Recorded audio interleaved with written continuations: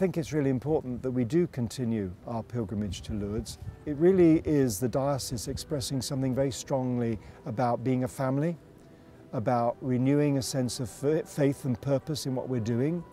It brings us together to pray. It also makes so many of the sick people of our community important, and they're the big priority here. And it allows so many of our young people to be so generous in helping them, and that's much appreciated. So I think it's a very good expression of our local church, and to have people from so many different parts of the diocese is a very big, strong statement about who we are as a diocese.